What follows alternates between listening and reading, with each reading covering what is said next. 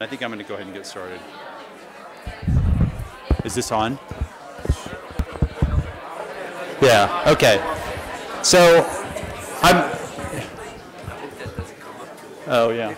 Okay, so there's actually room, there's still a little bit of room in the front, and if there's seats in the middle, if people can actually sort of squeeze in so that there's actually, so the people that are coming in late can actually take a seat in the aisle, that would be great. Okay, so I'm doing something a little bit uncharacteristic for myself. I'm actually going to start right on time because I know that George has a lot of slides and I want to give him time to get through all his talk. So, welcome to the first of this summer's 4 public lectures. My name is Leo Plank. I'm a faculty member in the Department of Genome Sciences. And I'm just going to take a couple of minutes at the beginning to make a few announcements and introduce tonight's speaker. And first, I just want to briefly mention that the reason we have this public lecture series is for you guys, basically. The goal here is to really kind of acquaint you with the kinds of things that are going on in the Department of Genome Sciences and to kind of give you a sense of where tax dollars are going. Although I just want to, for the fiscal conservatives out there, it's a really tiny, tiny fraction of the pie that we get from the federal government. Getting smaller all the time, unfortunately. Okay, so, but I don't want to diverge onto that topic. So first, I just want to the second thing I want to mention is that the first 2 lectures in our series are actually going to be held here in this auditorium. The last 2 lectures are actually going to be held in another room. It's going to be the Hitchcock Hall, which is basically the brick building that's just to the east of the Fagey building. And the reason we have to have the last 2 there is because there's going to be renovations going on in this lecture hall for during the last half of July. So I'll try and remind you about this next week in case you want to come to the last 2 lectures as well. The other thing I want to mention is that, let's see, the other thing I want to mention is at the end of this talk, there's going to be refreshments that are served right out in the lobby, right outside the lecture hall. And so the speaker, tonight's speaker, has graciously agreed to, if you guys have questions and I don't give you enough time to ask all your questions at the end of his lecture, he's graciously agreed to stick around for a while so you guys can slip outside the lecture hall, grab yourself a refreshment, and don't be afraid to come up and ask him more questions. He's willing to answer all your questions, basically, okay? Okay, so I think those are the only things I really needed to let you know. Yeah, so we're really lucky to have George Martin as our speaker tonight. I couldn't think of a better way to actually start off this summer's lecture than to have him. He's been a real pioneer in the aging research field. So just a little bit about his background. He received his Bachelor of Science and MD degrees here at the University of Washington. He then interned at Montreal General Hospital. He did his residency at the University of Chicago, and then he did several different postdoctoral stints where he got immersed in research. I won't mention all of them. One he did at Glasgow University, where he worked on somatic cell genetics. Another one was at Oxford, where he studied embryology. And then he accepted a faculty position here at the University of Washington. His primary appointment is in the Department of Pathology, but he's also an adjunct member of the Genome Sciences Department as well. So as I mentioned, Dr. Martin's been a real pioneer in aging research, and in particular, genetic approaches to aging research, which we'll hear more about tonight. He's been the recipient of way, way too many honors and awards for me to mention them all. I could spend 15 minutes reading them. I've never seen such an impressive list of honors and awards. I'll just mention a few very, very quickly, but this doesn't even scratch the surface of the number of awards he's received. He's received World Alzheimer's Congress Lifetime Achievement Award. He's received an American Aging Association Research Medal and Distinguished Scientist Award. He was elected to the Institute of Medicine of the National Academy of Sciences, and he now serves as a senior member. He served on the scientific advisory boards of lots of different places, including the Ellison Medical Research Foundation, and I could go on and on and on, okay? I'll also just add that George has had a tremendous influence at the University of Washington. And again, I could just go on and on and on here. I'll just mention 2 of the things he's really been instrumental in. He is one of the founding directors of the Medical Scientist Training Program, which trains people in medicine and in basic science. These people receive their MD and PhD degrees, so he's one of the founding directors of that program here. He's also the founder of the Genetic Approaches to Aging Training Grant that's probably supported the research activities of literally hundreds of people here, including several people in my own lab. So that's actually been a really incredible contribution. And again, I could go on and on and on here. So I could basically take his CV, hand it to anybody in the audience, and it would be absolutely apparent that he's had an enormous impact in science and at the university. But the last thing I want to mention is something you wouldn't get from reading his CV, and that is that George is really an incredibly He's just a terrific guy. He's one of the nicest people you'd ever meet. He's incredibly humble. He's just a really positive guy. He's very encouraging of his younger faculty. He's just been one of the greatest colleagues I've met here at the university. He's just really a tremendous guy, and you wouldn't get that from reading his CV. You just have to meet him to know that, and I think you'll get a sense of that by the end of the lecture today. So I'm just going to finish by saying that as a faculty member, I feel like I'm really lucky to have him as a colleague, and I'm just going to tell you guys are tremendously lucky to get a chance to hear him speak about his work tonight. So with no further ado, George Martin.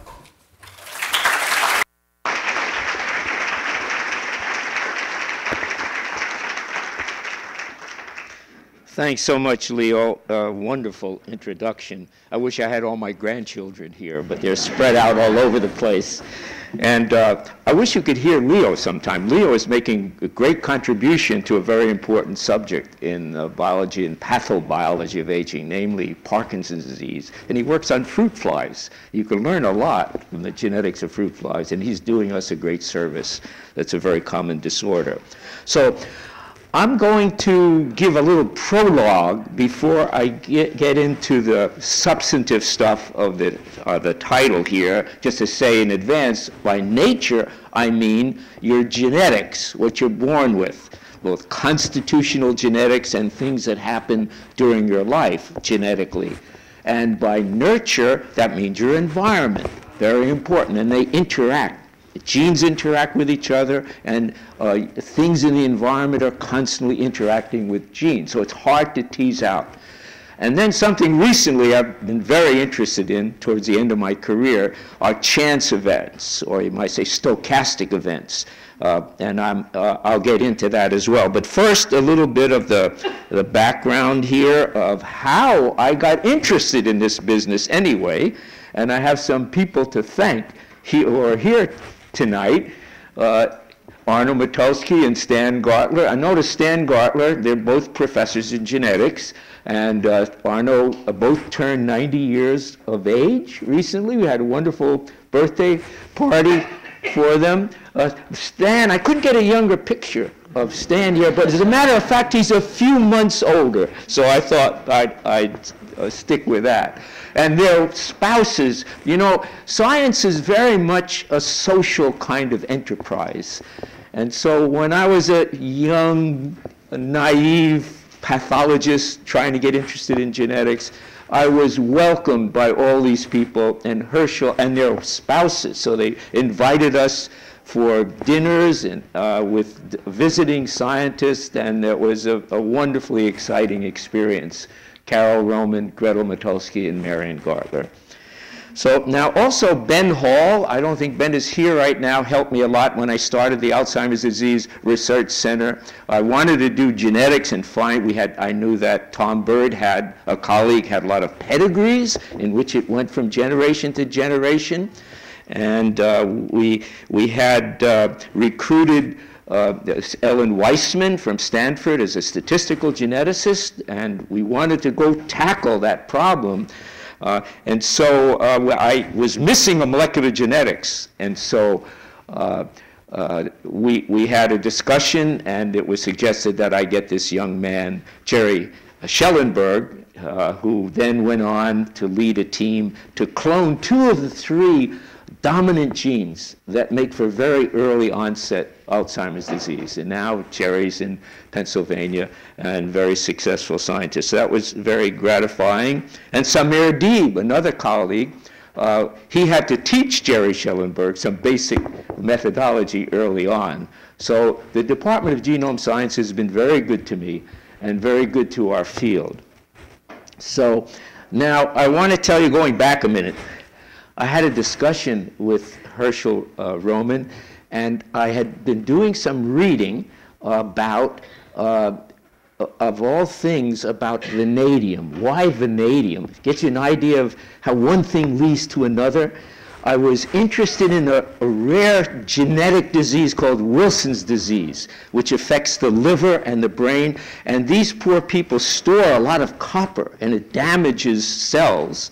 It's called hepatolenticular degeneration.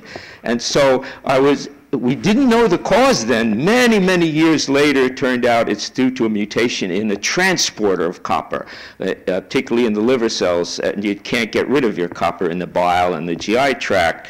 I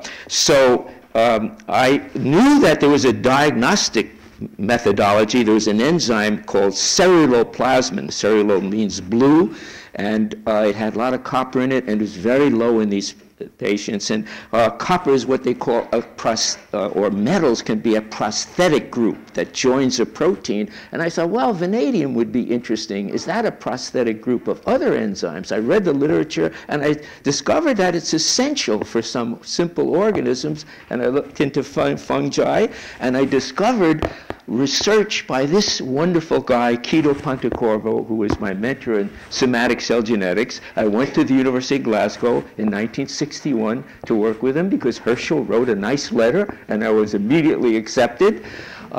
And he had been discovered something called the parasexual cycle. He could map genes just by reproduction, not by sex, but by things called mitotic recombination, the shuffling of the genetic material. And one is called mitotic crossing over, and Stan Gartler is one of his professors at the University of Colorado, Kurt Stern, studied that in fruit flies. And so I said, he was the one who suggested, wow, we could now map human genes. And it was a desert of human genes. We didn't know where they were on the autosomes, the non-sex chromosomes. We knew something about the sex chromosome genes. So I was really excited about that. And so we took off with the whole family in our Volvo, little kids. But meanwhile, I wanted work to go on in my lab. And so back in Seattle, Bill Pendergrass was a graduate student. I shared with Paul Pendergrass, Ray Monad, who's now a full professor in genome sciences and in pathology, and Tom Norwood, who's now a full professor.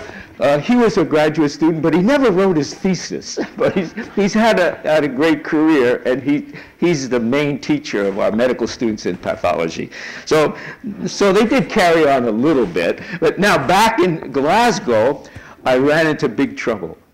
It turns out when you do microbial genetics with bacteria, you do things like you make multiple plates, and you have to take a clone and make a subclone and a subclone. I couldn't do it. The cells stopped growing. And about that time, I was there in the summer of '61, and in 1961 later on, Leonard Hayflick and Paul Moorhead published a paper and said, that guy who won the Nobel Prize years ago by showing that cells can be grown forever, he was wrong. He was just putting in some extract from chickens that had cells in it, so it kept on and on. Yeah. So he said they all stopped growing after a while. So I said, since I couldn't do this, I thought maybe this is biologically significant.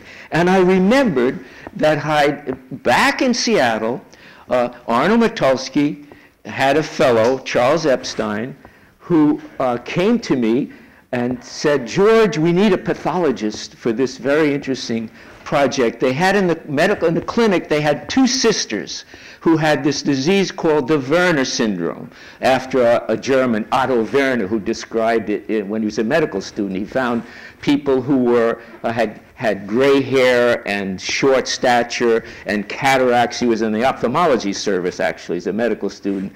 And we now know osteoporosis and atherosclerosis, coronary artery disease, diabetes mellitus, and cancer. We've had patients with 5 different kinds of cancer. So it accelerates some process which I call progeroid. It's like aging, but we can't be sure it's exactly like aging. So actually, Charlie died of a pancreatic carcinoma. When was it? A year or so ago.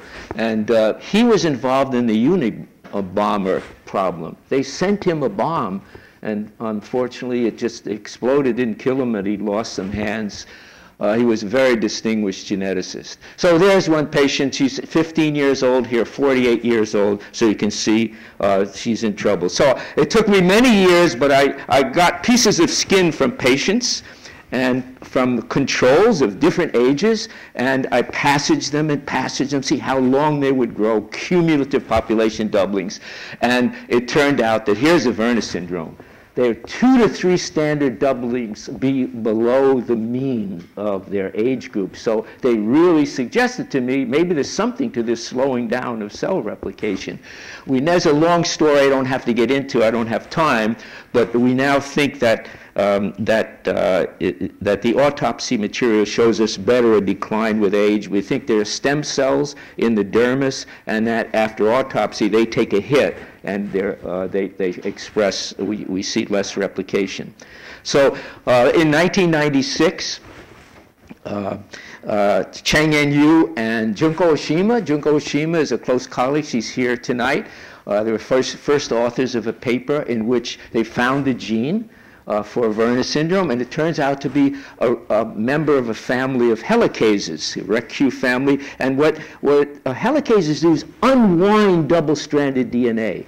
If you want to do business with DNA, you've got to get your protein machinery in there, and you've got to unwind it first. So that business could be to replicate it, to copy it, to recombine it, to repair it where it's damaging.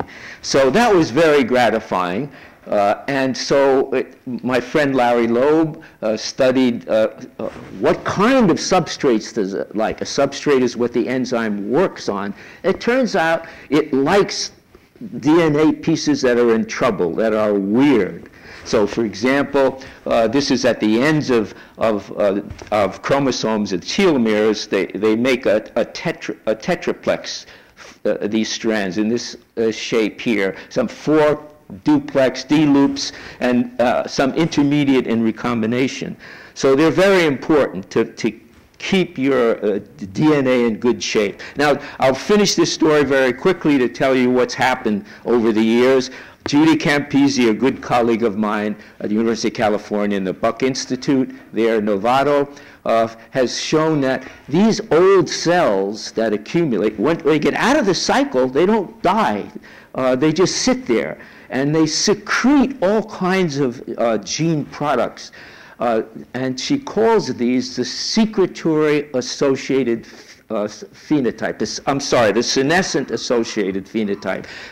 They secrete things like enzymes, metalloproteinase that change the connective tissue, and mitogens that stimulate epithelial cells to proliferate. And she thinks that it's good for you when you're young because it may stop cancer, but later on it starts secreting these things that get you into trouble. So now, this very recently from the Mayo Clinic, a group of people decided to try to knock out the old cells in the body. And there's a particular marker called P16 Inc4A that tells you this is an old cell. And they had a trick where they had a promoter which drives the gene to express that particular gene, and they had a chemical that when they added to it, it killed the cell. Only the cells which were old, and the dramatic effects on the phenotype. This is a control of a senescent mouse. It had an aberration such that they had chromosomal abnormalities, and this is the one where they knocked out the cells. So there's a lot of interest in how we can do to get rid of it. Now, it's not 100% because they do one good thing at least, these old cells. They help in wound healing when they secrete their material. So nothing is 100%. So here, finally, we're going to go into our lecture topic. I'm going to talk about how do we define aging, different ways, and why should we do research on the biology of aging. Then I'm going to talk about, look, why should we age? Think of development. Boy, that is really a miracle to make from a sperm and an egg, a zygote, and develop. If you can do that, it seems like it's a slam dunk to keep us going for a long time. So we'll talk about that. And then why do creatures age so differently, which is something I'm very interested in. So we have the role of genetics, nature, the role of environment, nurture, and I'm going to spend a little time on that. And then this business of chance events, lady luck, stochastic events. So now, here's some definitions. First, the humorist. Well, aging is like pornography. You know it when you see it. So you can look at me. A lot of you could guess that, well, I'm 86. Be nice and say, look, only maybe 76 or so, but you know I'm old. So the philosopher says man was created half to rise, half to fall. That's the famous Alexander Pope. The demographer, it's a more scientific explanation, and this Samuel Gompertz, way back in 1825, used that definition. It's an exponential probability of death. That is, the rate of increase of dying as you get older. It goes steep curve. It's not a linear curve with chronic, and starts post-reproductively after individuals are finished with their reproduction. Physicists, they like the notion of entropy, which is a term of thermodynamic disorder in your complicated molecules. Botanists, they're different than the mammalian gerontologists. They say, well, aging is everything from the beginning to the end, but the gerontologists, the way they do their experiments, they start to look at the time an individual is mature, a mammal is mature, and is sexually active, and then look from there. However, it's very important for us to keep in mind that how well you build an organism makes a big difference in how long it lasts and how well it functions. So I think of us as kind of protein synthesizing machines. So you want to make the factory really good, and then you want to do a lot of good quality controls. So here's a definition that in my last postdoc was at the Rockefeller University with Josh Lederberg, and we're wonderful working with him, Nobel Prize winning geneticist. And we said it was deleterious, non-adaptive, it's not good for you, changes in structure and function after the peak of reproduction. There are some individuals who argue that it is adaptive, and we'll maybe spend a little time talking about that.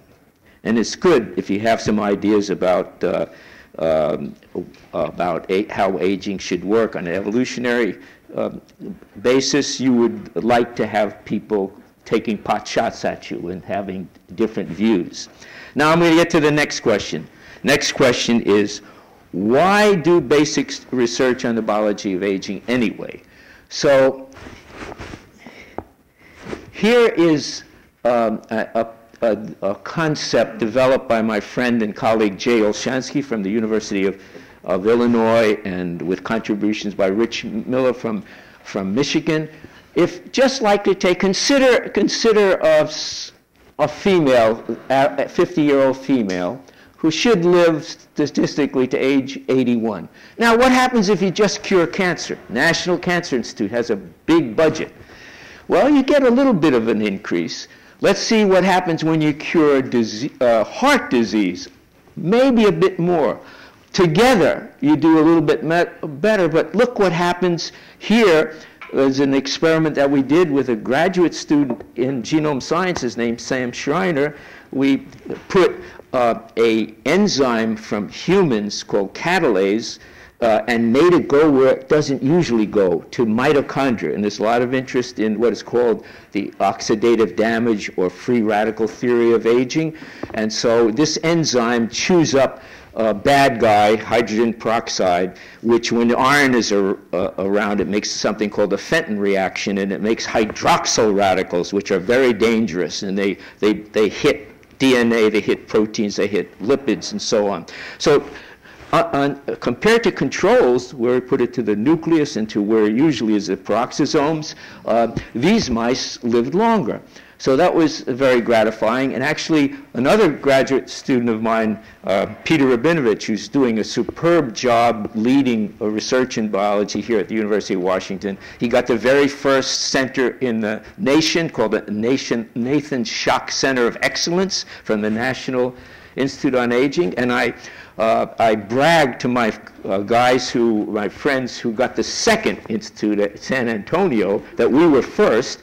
Turns out that we were voted in about 10 seconds or so before San Antonio, but we were number one. So Peter now is following that work, and he's working with a colleague named Hazel Zetto at Cornell University and some chemists, and they're doing some amazing things in terms of keeping mitochondria healthy. They discovered that there is a small what's called a tetrapeptides, 4 amino acids, which they synthesize, which zeroes in on mitochondria in the membrane, inner membrane, with a molecule called cardiolipin, a molecule, and changes its, we think, its structure, and it protects mice who are aging from a common form of diastolic heart failure. And there's clinical trials now in humans, both with ischemic heart failure, the usual kind from coronary artery disease, and with non-ischemic heart disease, which is becoming very important, which may involve mitochondria.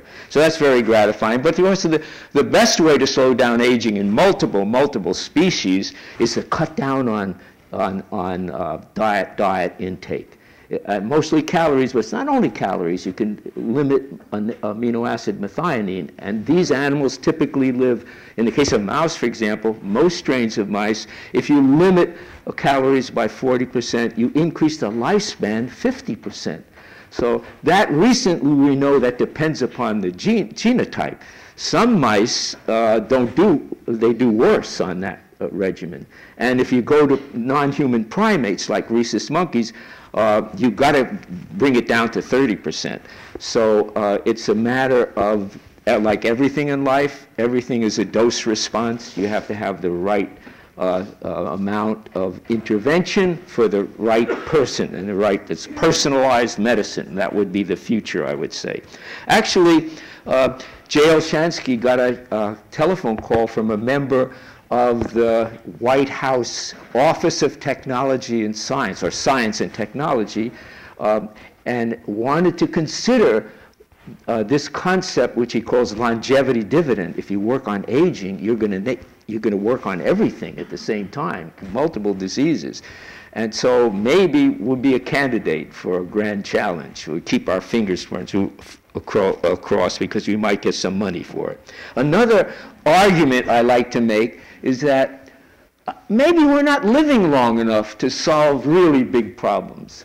So, and they're not I would say we need a heck of a lot more social scientists, quantitatively based social scientists, to tackle problems that are going on now in Egypt, in Syria, and Afghanistan, and Iraq. Social psychology. What's the science behind group conflicts, labor management, group conflicts, international relations, political conflicts, and so on. And in a way, if it's human behavior, to understand human behavior in groups, you have to understand human behavior in individuals. If you have to understand it in individuals, then you have to know biology. So, and you have to start with math, and those are the youngest guys, and go from math to chemistry and physics, and then from chemistry and physics to biology, to medicine, and social science. We don't live long enough to master more than 1 or 2 disciplines. So that's one theoretical argument. So now I'm going to get into why why are we aging? So here's a cartoon that I drew to give you the basic idea of what I call the classical evolutionary biological theory of aging. So the idea is, imagine there are a bunch of field mice, and most field mice do not make it after one winter in the wild. And so here, these brown guys, there should be even a larger number of them in this diagram to represent what's really happening in the population. Here's a couple of them that made it miraculously through the first winter because of lots of predators, feline, barn owls, infections, accidents, starvations. And here's one that made it 2 years. So imagine the variety of genes that these guys have here. Imagine he has a variety that's potentially really good for you and make you live longer. What's the probability that that gene variant or an allele would go into the next gene pool? Very unlikely. Why? Because it's completely swamped by all these guys. They're diluting it out. That's the basic idea, is that phenotypes that are expressed late after reproduction, nature doesn't care about you too much. So it escapes the force of natural selection. And of course, there's some tricks in evolution. The development of flight, that's great because birds can escape predators and they can find new food sources. And turtles, they get into their shell and they live really long. They're protected against predators. And maybe, I'm not so sure about this, but we're smart enough to survive. And we develop tools and so on. That might be our way of living longer. So now this business I've been talking about is quantitated first by William Hamilton and Brian Charlesworth. And this here in this y-axis, it's a mathematical construct called the partial derivative of something called the Malthusian parameter. So don't worry about it. Basically, it's just a way to show the force of natural selection. And basically, it's gone by middle age. They don't care about you by middle age. And it's interesting, if you do biological assays like find out how well people do on marathons as a function of age, it kind of parallels that curve in the opposite way. If you test for records for sprints, they tend to be in the 20s. But in marathon, you have to have some wisdom and experience at how you run a marathon. But it goes. It's the loss of the power of natural selection continues on that way. So that leads to another definition. Somebody said, I thought maybe that's the end of my talk. Not quite yet. Okay. So another way to think about a definition, these are phenotypes that have escaped the force of natural selection, or they're byproducts, epiphenomena, side effects of gene actions that evolved to enhance reproductive fitness in a particular ecological niche. Okay? Okay. So now let's get to this business of why creatures age so differently. And we'll start with nature, but the nature where you're comparing different species, not within a species. I'm going to start interspecific variations. And I've made this Venn diagram to illustrate the notion that here, if you're comparing mice and men, the big factor is the nature, your constitutional genome. So, and so therefore, I'm going to, if the Office of Science and Technology gives us a call, I'm going to say, oh, like 2 billion for that, 1 billion for nurture, 1 billion for chance, and okay, did I get one? Yeah, 1 million for George. Okay. So now, this is a no-brainer. If you think of, we talked about caloric restriction or dietary restriction you do with a mouse, you get a 50% increase in lifespan. Wow. But hey, look what evolution does. Evolution beats it. So it's the genes in evolution that make a difference. And I'm very excited about the prospects of comparative genomics, and in which you could compare species that are phylogenetically closely related, but have quite different health lifespans, but also health spans. And so here's a recent discovery that's exciting. Turns out that the naked mole rat, ugly creature, burrows underground. It's about the size of a mouse. It lives over 30 years. The record is at least 32 years. And mice maybe live 3 or 4 years or so, of the same size. And so they virtually never get a cancer. In fact, Shelley, a friend of mine in San Antonio, who's been studying this for some time, done hundreds of autopsies, and there's only one possible lesion. So this is amazing to not have cancer. Mice are constantly having cancer. So last month there was a paper from Vera Gorbanova, who's a Russian exile, who's a scientist at the University of Rochester, and her group, and they discovered that they seem to make a variety of a polysaccharide that's a whole group of sugars put together. It's hyaluronan or hyaluronic acid, and it's very important, apparently, from her studies, of not allowing cells to crowd up and proliferate too much. It's called contact inhibition.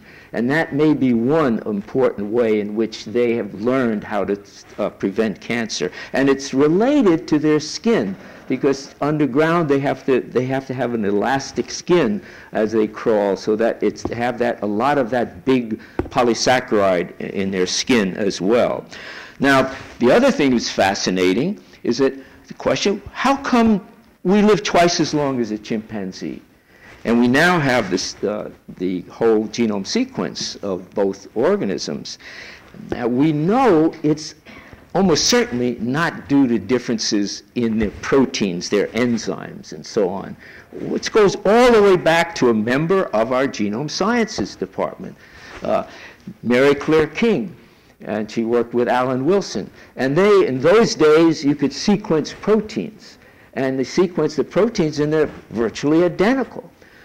So they suggested that, hey, it must be genes that are important in regulating the expression of other genes. And so now there's a first crack at this is by this gal, Katie Pollard, not for aging. I wish I could talk her into studying aging, but she's interested in neuroscience. So this is a paper, first of a series of papers, in which she asked the question, okay, which domains of DNA, and most of the DNA is not coding for proteins, it's coding for RNA, which are lots of different kinds of RNA that are presumably very important in regulating or orchestrating gene expression. Which of them from a precursor 6 million years ago of the two lineages of chimpanzee and human, which are evolving very rapidly in us, but not in the chimpanzees. And so the first hit that she got was these RNAs which have this hairpin construction, and she had a colleague who is very good at in situ hybridization, where you can see where in the brain and when in the brain this is expressed, or is it expressed? Yes, it's expressed, and it's expressed in a particular subset of neurons called Cajal Retzius neurons, and it's co-expressed with a very important compound called relin, which is a candidate gene in schizophrenia, and it's expressed in embryogenesis between about 7 weeks and 19 weeks. Guess what that is? It's when you're making the 6 layers of the cerebral cortex. So it must be one of the genes in regulation that evolved to make us cognitively better in many ways. And now we should do the same thing for aging. It would be very exciting. So this comparative genomics, and we have a new term for it now, comparative geroscience, in which you can look at pathways, genetic biochemical pathways, when you tweak them, like making a leaky mutation. Can you get a difference in lifespan and health span? We don't know, and these are simple organisms, yeast, a worm, Caenorhabditis elegans, fruit flies, mice, and there's not great evidence, a little evidence in humans. And it turns out that all these pathways, when you tweak them with a certain mutation, it's an insulin-like growth factor pathway, you can get substantial increases in lifespan. So that's quite exciting. It's a little bit of an oversimplification because there are a lot of other pathways interacting with that. So now, if that wasn't complicated enough, look at this one. So this is the two sister pathways called mTOR, and where does that come? TOR means a target of rapamycin. Where does rapamycin come from? Well, it comes from Easter Island. Rapa Nui is the Polynesian name for Easter Island, and I think it was 1964, some Canadian scientists were interested in the health of these people, Polynesian people, and they discovered in soil bacteria that made an antibiotic, and they called it rapamycin. And so there's a study supported by the National Institute on Aging, and there are 3 different laboratories that are working collaboratively on it, and they test various things, even aspirin. So somebody suggested to test this, and by the time they got the rapamycin in a form where they could give it in the diet, the mice were getting old, so they were like us at 60 years of age, and they gave it, so what, we'll give it anyway, and it turns out they get substantial increases in lifespan. So that's quite exciting, and it seems to work in this pathway here. And so people are trying rapamycin in various conditions and seeing what dose they get, what response. So it's, there are complications also. If you give rapamycin very early in a life of a mouse, it gets cataracts prematurely and it gets testicular degeneration. So it's not a slam dunk for us, but it's an exciting area to pursue. So now, finally, how do we, now we're going from comparing species to within a species, intraspecific. What makes us so different? So I'm going to start with chance first because it's more controversial.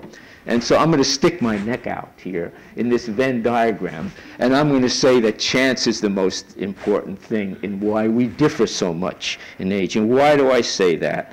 I want another $1 million for that. Okay, yeah. I don't want to forget that. So actually, I got interested in, for many years, I was interested in how come our mouse colonies, they're inbred mice, how come they're so different in how long they live? And some of them get lymphomas early and some get lymphomas late, and the health span is different also. So Stan Gartler asked me to write a commentary on a paper in PNAS by a group of Mexican scientists, not Mexican, I'm sorry, from Madrid in Spain, Fraga et al. And they were comparing twins, human twins that were young, human twins that were middle-aged, human twins that were old, multiple parameters they looked at to see how they're different. And this shows something called a gene expression array, where they're looking at some genes that are high, some genes that are low, and comparing the two twins. And so if you have a 3-year-old, not so much difference. You have a 50-year-old, lots of difference. These are overexpressed, these are underexpressed. And they came to the conclusion that this was probably due to environment, and almost certainly environment is making a big impact. But in my commentary, which I'll show you in a moment, a little bit more about that, I suggested that maybe this is due to a drift of gene expression during aging. Now, first I have to tell you what epigenetic is, right? Who knows what we had high school students here. Do you know what epigenetics mean? So I have to tell you what that means on top of the genes. So genes are the same in our liver and our brain and elsewhere. So what makes them different is how they're expressed. And there are molecular ways to do that don't change the actual letters in the DNA. So they can, for example, there are islands called CPG islands, cytosine, phosphate, guanine, and they can have a methyl group put on them that quiets the gene, and then on proteins that are around the DNA called histone proteins. You could have marks on those, like an amino acid lysine could be methylated, and there's acetylation going on, post-translational modifications in proteins, and that makes a big difference in the expression. So there are changes that are going on that are not due to the changes in the actual letters that are indicating the code, but their ability to express that. So now, I pointed out in that commentary, using a different graph actually, that if you take, the best example is Caenorhabditis elegans, a little nematode, a worm that's studied a lot here at the University of Washington. And if you look at here is called a wild type strain, a normal strain, and this is a histogram, which says the number of worms and their lifespan in days. So you see quite a range of variation. And then the first mutation that produced an increased lifespan was done by a graduate of our genetics department, Tom Johnson, who has been in Colorado and most of his career at Boulder.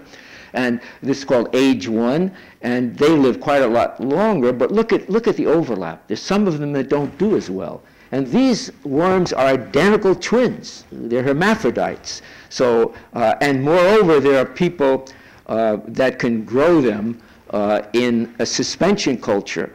The medium is not identical, but it's very reproducible. And so they're spinning around and they're seeing the same temperature exactly, the same food exactly, the same waste material, and you see the same thing, enormous variation. So after reading those papers, my colleague Jan Wich, who's a Dutchman who moved to the United States, he's now chair of genetics at Albert Einstein College of Medicine, he decided to look cell to cell to cell in a mammal to see the difference in gene expression. And he took a heart, the cells in the heart muscle, they're out of replication with rare exceptions. So he took single cells, and by a methodology called polymerase chain reaction, he could measure the amount of message from the genes that were made in a young mouse, 6 months of age, and in an old mouse, 24 months of age. And this is the standard deviation variegation that you see in a young, in red, and this is in old. And this is 4 of about 24 different genes that he was interrogating. And you can see there's drift. The old ones have more variation in their expression. So I wrote a little theoretical paper, which I called Epigenetic Gambling and Epigenetic Drift as an Antagonistic Pleiotropic Mechanism of Aging. And I have to explain all that language to you. So epigenetic gambling, I had a notion that it's actually one of my colleagues who's going to come here at the University of Washington as a new member of our faculty, Daniel Promislow. I had him review the paper before I submitted it, and he said, George, there's a good name for epigenetic gambling that you should know about, that we have hundreds of papers written about it. It's called bet hedging. And that's what the evolutionary biologist. So I had to learn more about bet hedging, but I call it epigenetic gambling. It's a way to hedge your bets. And so my notion was that if you're a worm and you're going through dirt or in snails in let us say, a toxic dump in New Jersey. I like to use New Jersey because I tease some friends I have in New Jersey. And you hit, let us say, cadmium, which is a very dangerous substance, very toxic. If everything is in lockstep in terms of gene expression, you're in potential trouble because there are at least a couple of classes of genes that are very important in protecting you from heavy metal toxicity. One is called metallothionein, and the other is a drug resistance gene that can spit out this stuff out of the cell. So if you have, occasionally you have a gambling that gambles to put a lot of gene expression in that metallothionein, you might not be as reproductively good in your normal environment, but in that environment you're going to live and you'll have some babies. So that's the basic notion that if once you start it, the other notion is once you start with that variegated gene expression, then it has a life of its own, and you have more variegation, as you saw in that slide, and then you can really get into trouble. Now, what do I mean by antagonistic pleiotropic? It means that pleiotropy means that a gene can do a lot of different things, simply that, multiple effects. So antagonistic means that it does some good things and bad things. So here the idea, it does some good things early in your lifespan, that's what is selected for, but bad things late. And it may be that the variegation might be good for the group in early lifespan, but potentially very dangerous. So it's just a theory. It's not by any means proven, and we're doing some experiments about that now. So I'm going to give you an example of what could happen in the context of Alzheimer's disease. Alzheimer's disease is one of many, many geriatric pathologies which I call quasi-stochastic. What do I mean by that? I mean that it's true there are particular tissues that take a big hit. And you particularly see it in the case of Alzheimer's disease in a part of the brain called the medial temporal cortex, particularly in the hippocampus. It's very important in memory. But you can find it elsewhere as well.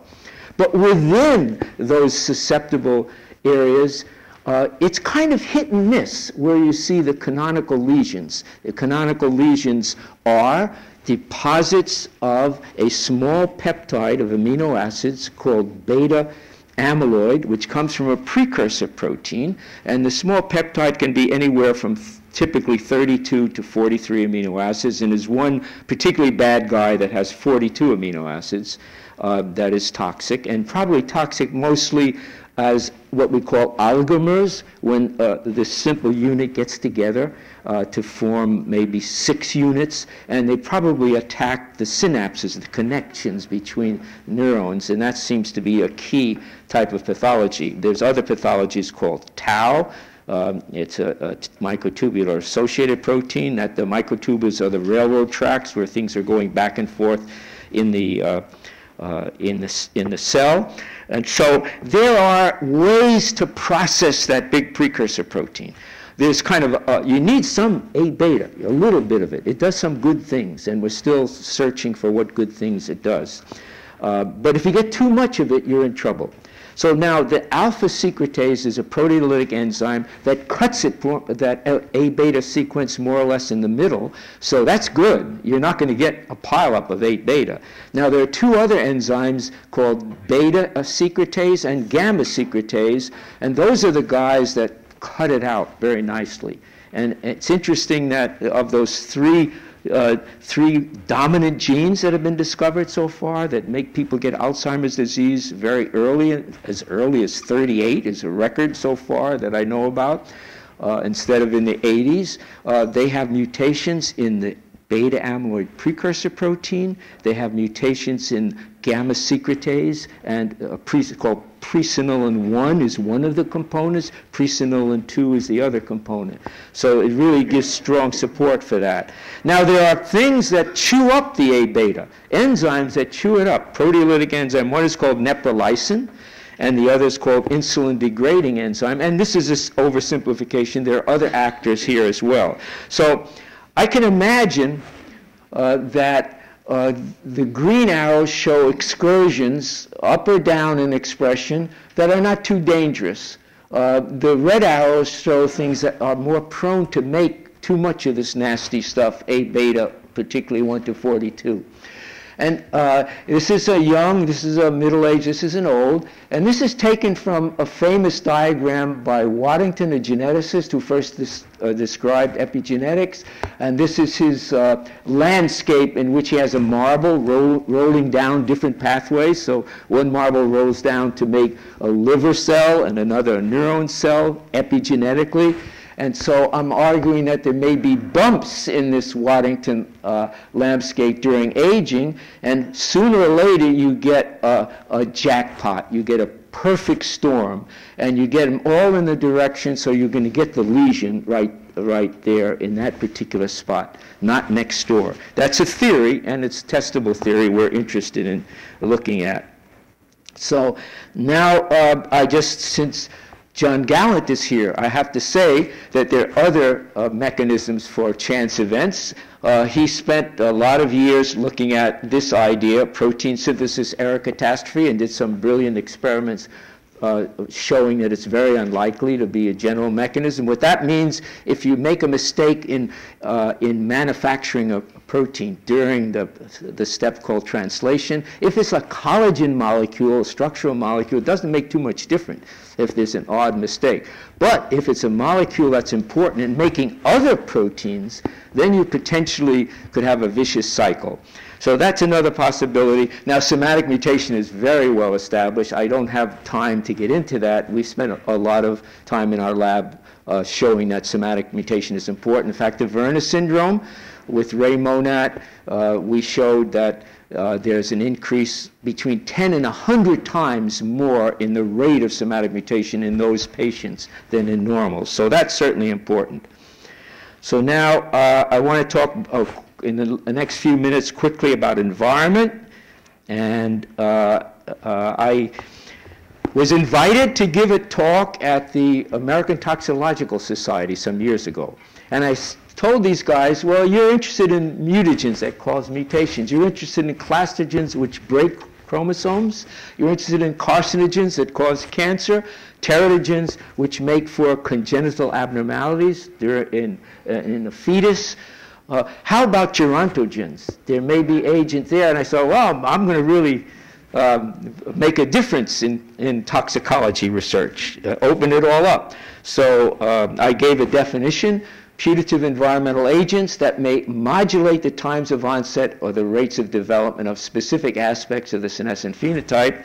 And I recently looked to see how much of an impact I made in the field.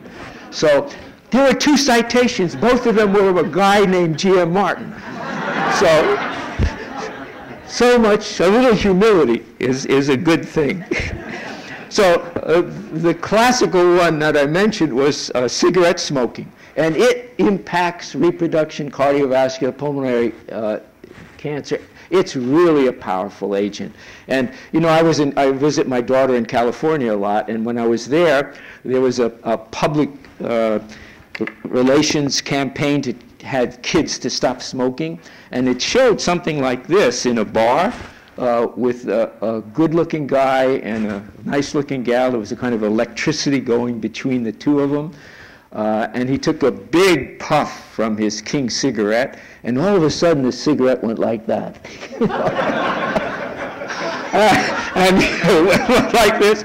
So that was followed by a very intelligent, specific description of what happens to the penile artery from smoking. It gets a big hit.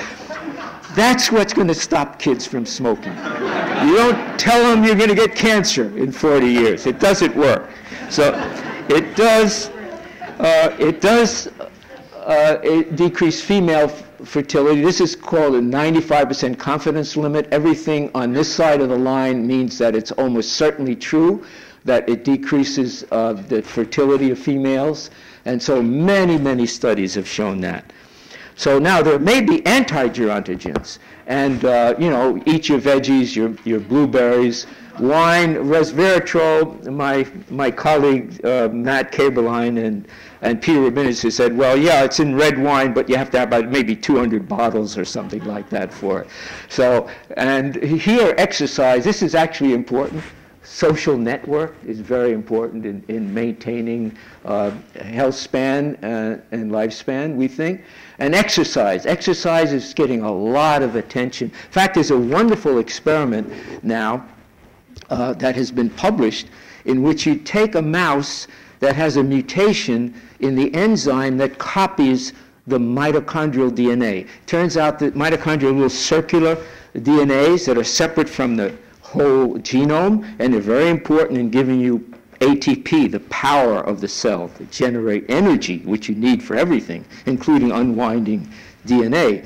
And so they made a mutation, what's called the proofreading domain of this enzyme, which is called DNA polymerase gamma, and it's only found in mitochondria. So it means just like an editor is proofreading, they don't fix the mistakes that are made. And so it turns out these mice have terrible problems that look like premature aging. They're really in bad shape. Well, these guys took these mice and they forced them on a treadmill to exercise. And mice like that. They like to run a lot. But they pushed them to endurance limits. You know, they were just at the end. They did it for 5 months, 3 times a week. And then it's amazing, they reversed a lot of the phenotype. It was just astonishing. And so they thought maybe there's more bad mitochondria or getting eaten up, and there was more mitochondria made. Needs a lot more research, but it is important, and there's different kinds of exercise. So now the last part, and looks like I'm going to just make it.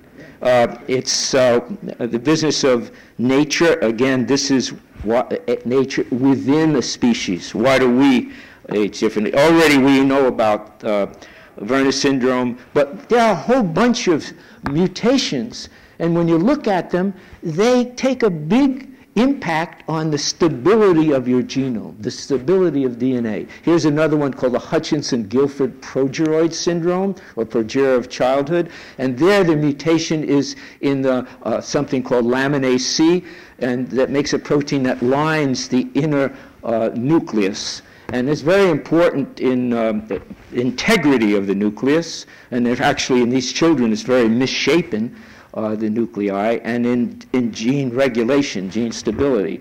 they actually have a deletion at the end of this gene such that it expresses a very rare isoform. There's something called splicing going on where different pieces of a gene are spliced together in different ways. And so one gene, you can have a lot of different products.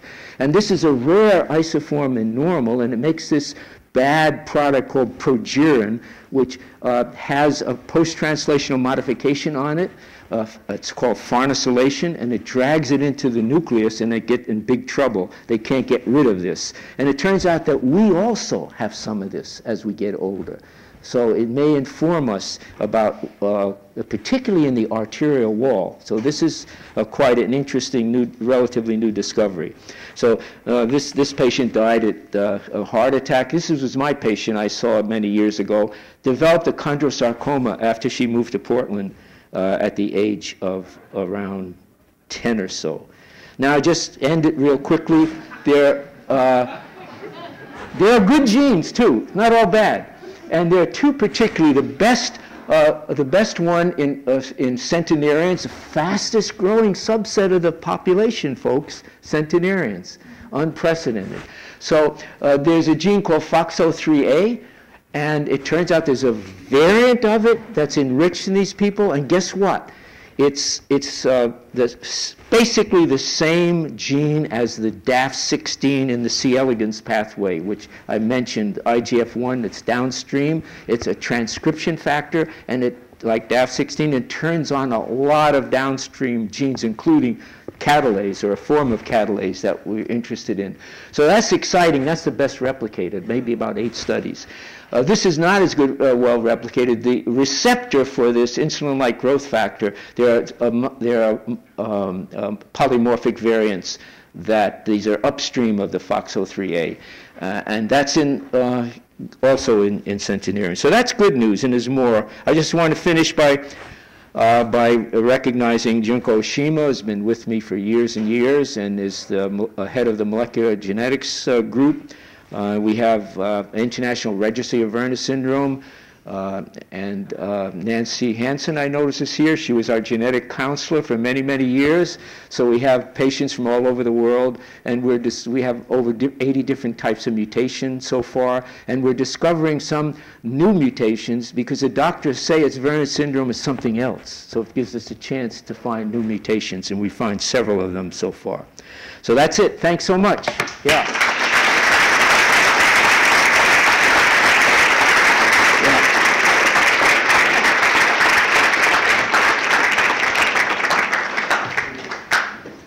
So we can take a few questions from the audience, but I just want to remind you guys, we can take a few questions, but you guys could also ask more questions outside in the lobby. Yeah, I'll be outside, happy to ask questions, answer questions. Okay. So you got one right. Oh, got one over there. Yes, please. Okay, well, I have a few questions, if I may. Come closer. Yeah, I have high frequency hearing loss, which is common.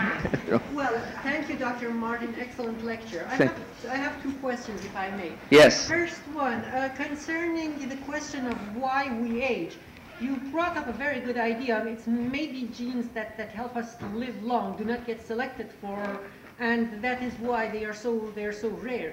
But could it be something in the other direction? Could it be something specifically making us old for an evolutionary advantage? Sure. Because, well, the point being, if an individual is beyond the age of reproduction, sure, or caring for the young, if that individual lives very long, his genes may not have the chance of getting passed on to the next generation. Whereas if you have genes that actually knock out that individual and give the room to younger ones, those genes may actually have a higher chance of getting passed on to the next generation. Good question, and I alluded to that briefly, didn't have time to expand. There's a guy by the name of a wonderful biologist in the late 19th century named August Weismann. He was the first one to clearly differentiate the idea of what's happening in the germline, which is immortal, and what's happening in the somatic cells of your body, which is not mortal.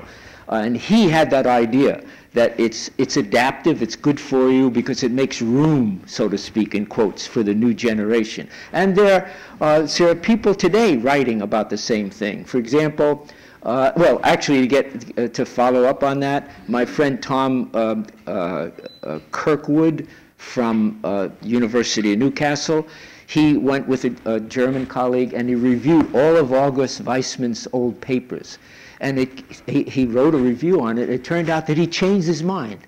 He said this is unlikely. But there are other people, anthropologists are arguing that they can go in primitive villages today around the world, primitive groups of society, and they can document the transfer of wealth from the grandparents down to the lower generation and argue that's adaptive. I'm not convinced that they're isolated nowadays. That, I will question that. Moreover, in terms of what we have genetically, we have to think in terms of the early days of speciation.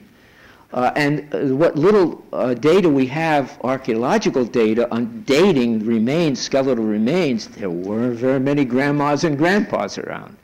That said, now I'm certainly contributing to the reproductive success of my kids, and I hope my grandkids. So today it's different. Yeah. That was my second question. Because, well, it is the conventional wisdom that once you are past the age of reproduction, evolution no longer cares about you, that natural selection peters out as a force.